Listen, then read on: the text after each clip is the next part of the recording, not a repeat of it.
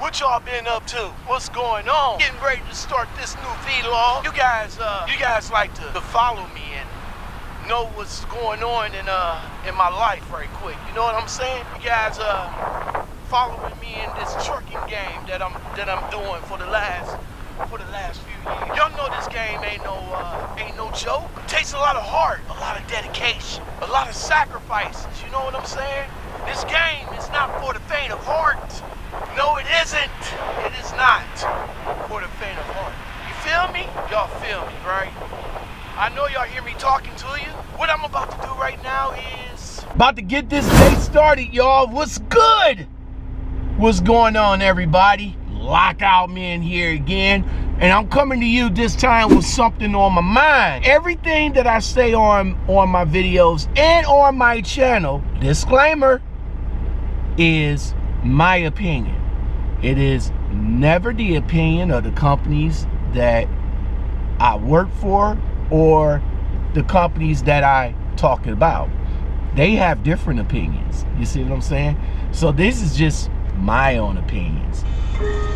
All right, that's my phone. I gotta get that. So I'll come back to you guys and start it up.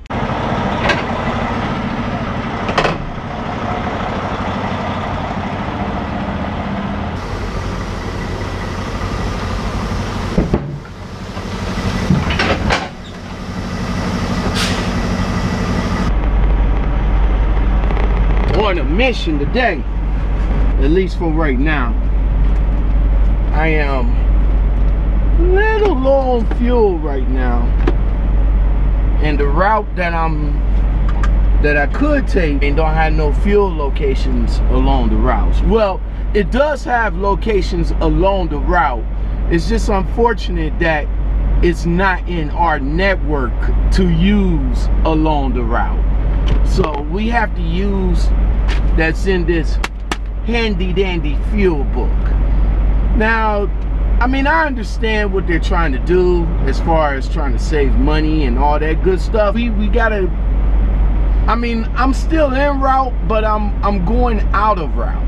You know what I'm saying? A little bit out of route to get to some of these fuel locations, which is not a problem. It's not a big deal right here. So instead of me taking 39, which is a straight shot, which is about 2 hours, I gotta take 57, which it goes a little bit out of the way and go up to where my fuel stop is at, or where my network fuel stop is at. And that is about 25 to 30 minutes added on to the time that I need to get to my destination. Keeping your head above water, making a way when you can. Temporary layoffs, good times. Easy credit rip-offs, good times. Scratching and surviving, good times. Hanging in a job, good times. I believe we made it. Yes, sir, we have made it to the pilot right here in Moni, which, like I said, I kind of figured out what to do, how to do it, when to do it. We got here, so now I'm about to go in here and get some fuel, and there is a open skillet, or skillet open, or skillet, whatever skillet is across the street. So about to go over there and get me something to eat and take my half an hour. And I am still doing good time. Good time. Keeping your head above water, making a way when you can. Temporary layoffs, good times. Easy credit rip-offs, good times. Scratching and surviving, good times. Hanging in a job, good times. What to do, you know?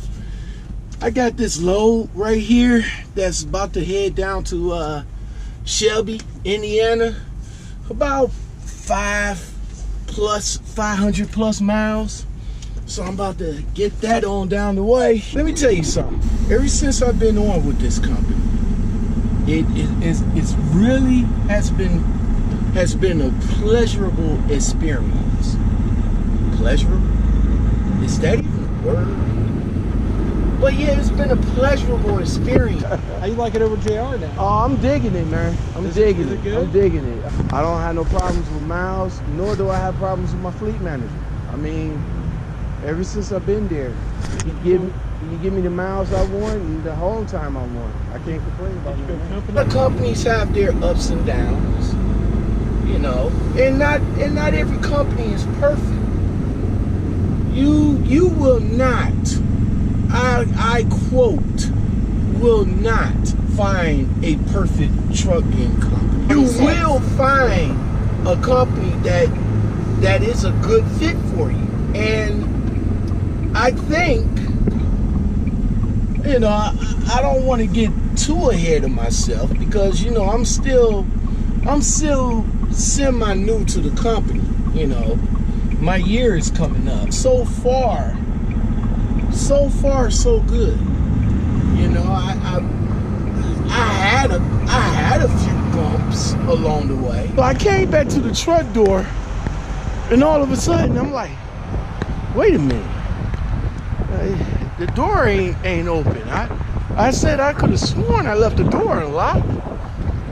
And I'm over here shaking and pulling on the door and everything. And I'm like, oh my God, I locked myself out of my truck. Oh man. So I thought I was gonna go over here to Love's and, you know, buy a lockout kit. I used to charge like $100 to come out here to these truck stops and unlock these cats' doors. I thought I had to go in there and be my own lockout man, but I went into the tire shop and I talked to old boy right quick. He was like, hold up. He said, what kind of truck you got? International. It's not a Pro Star, it's a LT. He said, if you had a Pro Star, I could get in that bad boy easy. I'm over here like, okay, well, this is a LT. Let's see what you can do. Man, this dude came over to the truck with a car key. I kid you guys not. He had a car key. Wiggled that lock a little bit. It got me right in.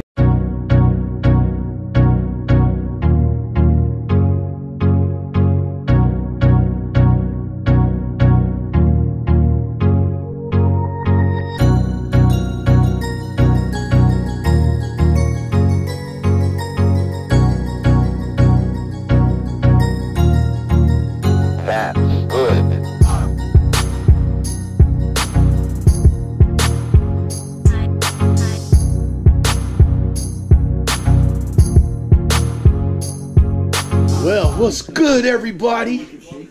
I am here at J&R SCHUGEL's New Ulm terminal this morning.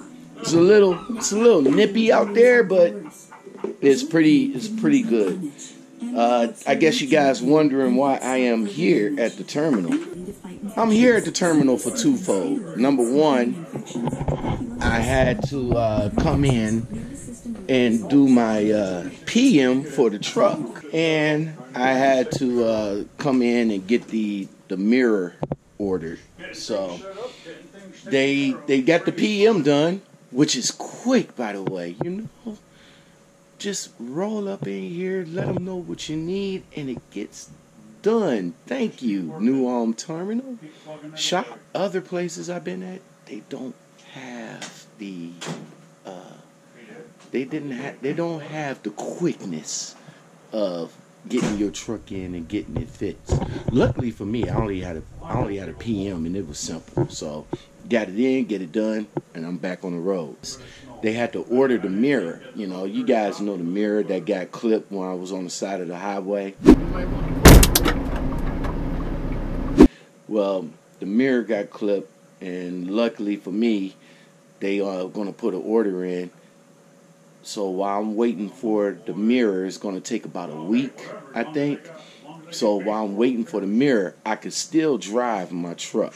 So my mirror isn't damaged to the point that I can't drive the truck. I had to talk to my safety director today about that issue. So I got that taken care of. Home. Messaging.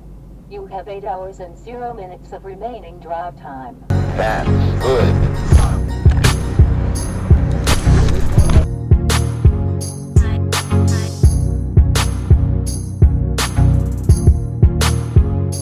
Sometimes you just don't get opportunities like this.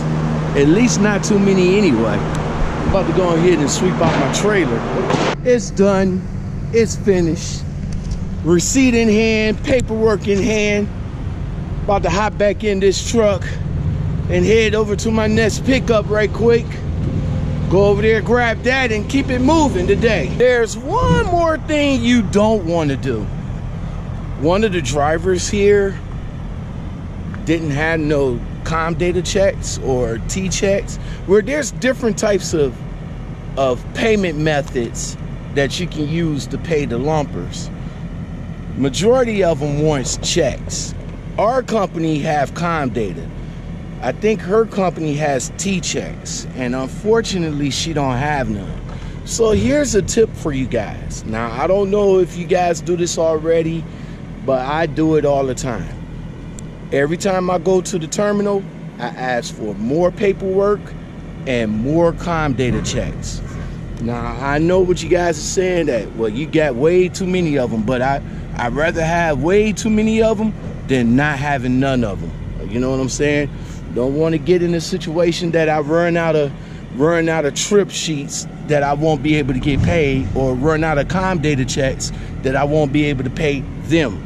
See what I'm saying? So keep a stack. You know what I'm saying? I got this much, and it just keeps on growing.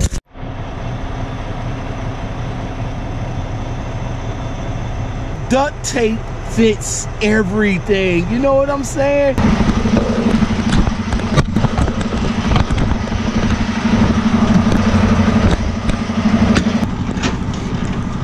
Made it over here to Craft, over here in Champaign again.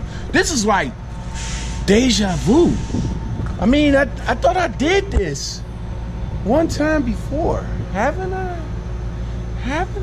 We're at Champaign, Illinois, back at the Craft Distribution Center here in Champaign, Illinois. Yeah, I think I did do this one time before. It was last week. And you want to know something? Actually, that last week turned out to be okay, especially check-wise anyway, because I didn't expect to get what I got last week. Here, about to drop this boy and pick up another one and head down to Aurora, Illinois, right quick. One of my cameras is down. Yeah, man. My R2 Vantru dash camera, which is a very nice dash camera, by the way.